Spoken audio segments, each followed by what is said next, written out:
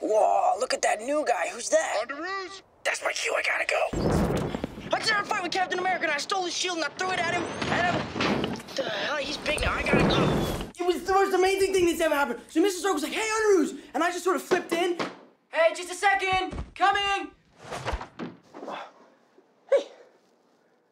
We have thin walls here. The rich and the powerful, they don't care about us.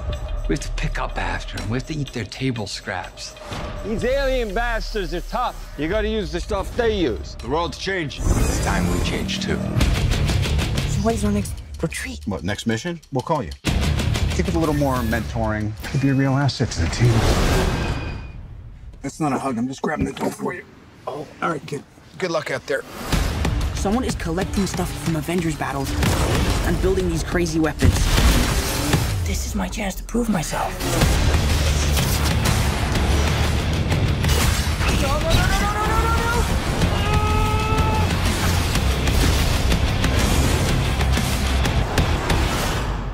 What if somebody had died tonight?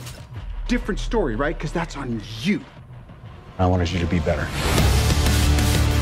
8 years without any trouble from those bozos up in Stark Tower. And this little bastard in red tights shows up. And he thinks he can tear down everything I built.